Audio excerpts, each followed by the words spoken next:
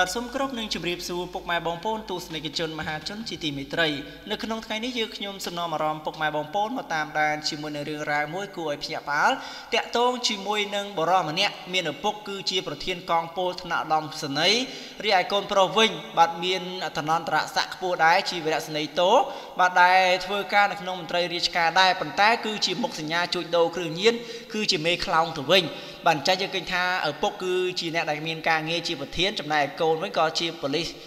ដ៏មានមុខមាត់ផងដែរប៉ុន្តែបែរជាប្រព្រឹត្តខុសច្បាប់មានការប្រើប្រាស់គ្រឿងញៀនក៏ដូចជាការជួញដូរគ្រឿងញៀនគឺជាមេខ្លោងនៃថ្នាំញៀនទៅវិញអញ្ចឹងយើងមកតាមដានថាកូនចៅនរណាគេវិញបាទហេតុអ្វីបានជាដល់ថ្នាក់លងខ្លួនជួញដូរគ្រឿងញៀនយ៉ាងដូចនេះយើងខ្ញុំនឹងធ្វើការជម្រាបជូនដូចតទៅបាលអស្រុកខ្មែរបាទកិច្ចសហការរវាងកម្លាំងជំនាញការិយាល័យបទល្មើសគ្រឿងញៀនកងរាជអាវុធហត្ថខេត្តដឹកនាំដោយលោកវីរៈសេនីយ៍ឯកសប៊ុនសឿងបាទមេបញ្ជាការកងរាជអាវុធហត្ថបាទខេត្តទទួលការងារប្រឆាំងបទល្មើសបាទគ្រឿងញៀនជាមួយនឹងកម្លាំងស្នងការបាទនគរបាលខេត្តបន្ទាយមានជ័យបានចុះបង្ក្រាបករណីជួញដូរគ្រឿងញៀនកាលពីថ្ងៃទី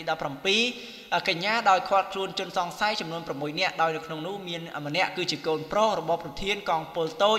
លេខ41គឺនាងឃីមបាទគឺលោកនាងឃីមហើយកូនប្រុសប្រធានកងពលឧត្តមសេនីយ៍រូបនេះមានឈ្មោះថាឃីមចម្រើនបាទឃីមចម្រើនកូរ៉ាបាទមាននីតិតួនាទីគឺជានាយទាហានកងពលតូចលេខ41ឋានន្តរស័ក្តិវីរៈសេនីយ៍តូមេបាទគឺជាមេខ្លោងនៅក្នុងរឿងថ្នាំញៀននេះតែម្ដងការបង្ក្រាបនេះគឺជាលទ្ធផលដកហូតបានកំភ្លើងខ្លីបាទ4ដើមរួមជាមួយនឹងក្របក្រៅបងជាច្រើននិងរថយន្តចំនួន3គ្រឿងនិងវត្ថុតាងថ្នាំញៀនប្រភេទអំហ្វេតាមីនបាទ72គីឡូក្រាមនិងមេដំហ្វេតាមីនបាទចំនួន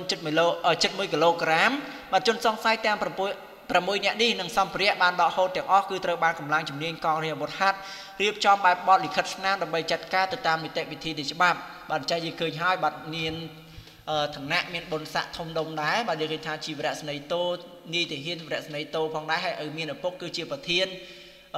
ធំទៀតបាទប្រធានថ្នាក់ឧត្តមសេនីយ៍ទៀតអញ្ចឹងបែរជាប្រព្រឹត្តបទល្មើសអញ្ចឹងយើងគេថាឲ្យវិជាពលរដ្ឋយើងគិតមិនវិញបាទនៅថ្នាក់ប៉ូលីសជួញដូរគ្រឿងញៀនហើយបាទមេប៉ូលីសបាទយើងគេថាជាទាហានជាអ្នកដែលមានច្បាប់មានការងារនៅក្នុងរដ្ឋាភិបាលបែរជាធ្វើចេះទៅវិញអញ្ចឹងហើយយើងគេថាបើសិនជាកម្ចាត់ពួកអស់នេះឲ្យអស់បាទប្រជាពលរដ្ឋប្រកាសជាសប្បាយចិត្តបាទអញ្ចឹងយើងកុំទុកមុខឲ្យកូនចៅនរណាក៏ដោយឲ្យតែប្រព្រឹត្តខុសឲ្យតែជាមេថ្នាំញៀនឲ្យតែប្រើប្រាស់ខុសផ្លូវអញ្ចឹងយើងគួរតែចាត់ការចាប់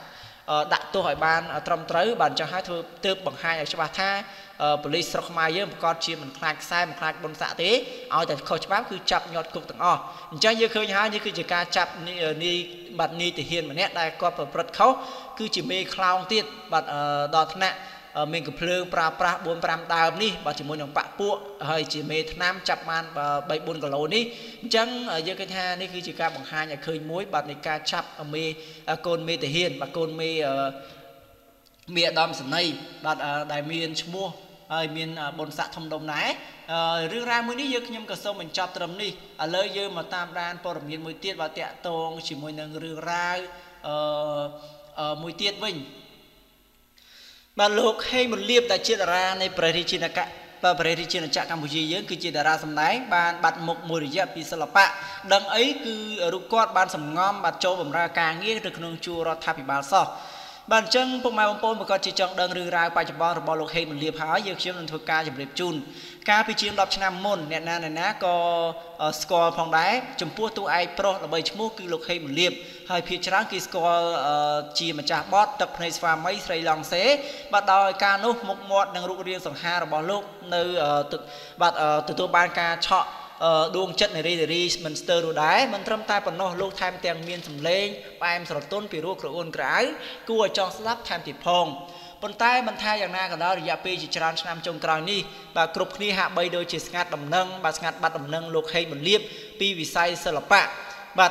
ហៅលេងលឺរហូតដល់មានមហាជនមួយចំនួនគិតថាលោកគឺទៅរស់នៅក្រៅប្រទេសរីឯអ្នកខ្លះទៀតគិតជារឿងផ្សេងថានេះថានោះបាទតាមអ្វីដែលពួកគាត់គិត ដែលឡែកផ្ទុយទៅវិញមកតាមពិតអតីតតារាចម្រៀងសម្បុរតអែមរូបនេះមិនបានទៅរស់នៅក្រៅប្រទេសអ្វីនោះទេបាទពោលគឺលោកបានសម្ងំទៅរស់នៅប្រើជីវិតយ៉ាងសាមញ្ញបំផុតជាមួយនឹងក្រុមគ្រួសាររបស់លោកយ៉ាងមានសេចក្តីសុខព្រមទាំងមានមុខងារបម្រើការងារនៅជួរមន្ត្រីរាជការថែមទៀតផងយ៉ាងណាមិញបាទបើទោះបីជាគ្មានដំណឹងថាលោកវិលចូលសិល្បៈជាថ្មីយ៉ាងណាក្តីប៉ុន្តែក៏មានអ្នកគាំទ្រជាច្រើនបានជូនពរឲ្យលោកមានជីវិតដ៏ល្អប្រសើរផងដែរបាទតាក់ទងជាមួយនឹងការងាររបស់លោកដែលលោកបំពេញរាល់ថ្ងៃនេះបាទអញ្ចឹងយើងថានៅពេលនេះហេងមលៀបគឺជាគឺជាប៉ូលីសមួយរូបដែលធ្វើការនៅក្នុងមន្ត្រីរាជការហើយលោកគឺពិតជាមានទ្រព្យសម្បត្តិស្ដុកស្ដំជីវភាពគឺល្អមែនទែននៅពេលនេះបាទជាមួយនឹងគ្រួសារហើយលោកក៏មានឡានទំនើបជិះទៀតបាទពិតជាល្អមែនទែនអញ្ចឹងរឿងរ៉ាវតាក់ទងជាមួយនឹងលោកហេងមលៀបនៅពេលបច្ចុប្បន្នយើងខ្ញុំក៏សូមបញ្ចប់ត្រឹមនេះអរគុណច្រើនសម្រាប់ការតាមដានរបស់ពុកម៉ែបងប្អូនតាំងពីដើមរហូតមកដល់ទីបញ្ចប់បាទសូមអរគុណសូមជម្រាបលា